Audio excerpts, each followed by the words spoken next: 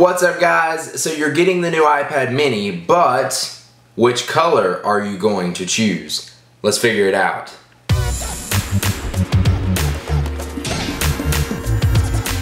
Alright, so I've got both the white and the black iPad mini here for you guys. I figured this would be a good video for those of you who haven't purchased the iPad mini yet and plan to, and maybe you don't know what color you want because you don't know what they look like. So here's a video showing you some high definition shots of exactly what they look like.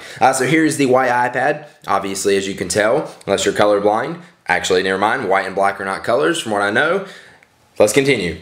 Anyways, it's got white glass around the screen right here, and then on the black one you got black glass. And I don't know if you can tell it on the camera, but around the rim on the black one it is also black, and then on the white one it is silver. And the reason for that is because on the back they are silver and they are black. Now with the black model, I'm pretty sure all it is exactly like this one, except they put a black paint finish over it. And then this one's got a black Apple logo, and then this one's a silver Apple logo. But other than that, that's exactly what they look like. If you've seen the iPhone 5 and you've seen how the differences in color are on those, it's pretty much the exact same thing. This is slate and this is more metal. So there you go. There's pretty much what they look like compared to each other. I'll flip them around again just so you can get an idea of what they look like from the front. Now the reason I like the black iPad mini more, well, first off, the back of the device looks much better. I think it just looks more sleek and slick.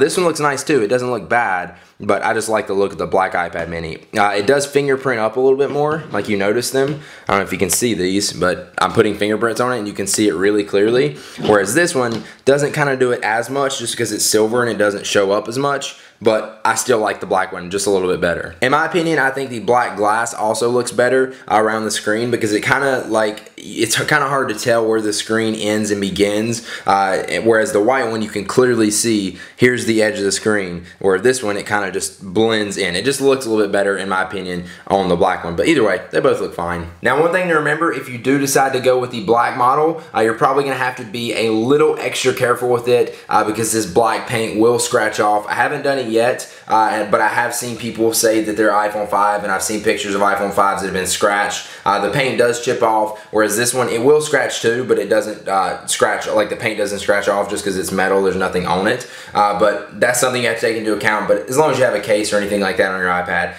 you should be fine with that, or if you just take good care of it and don't throw it around and drop it. Alright, I'm just going to throw in a few high quality and close-up shots just to kind of give you a better idea of just how it looks in person.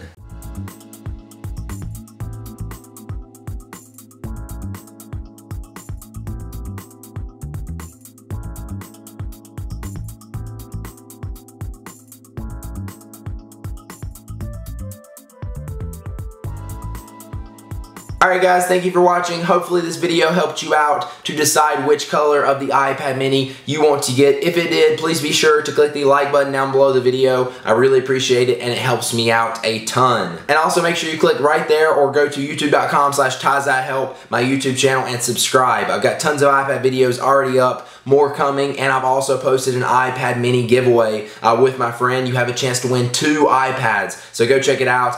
Links in the description or on my channel. Subscribe. Do all that, and I will see you guys in the next one. Peace.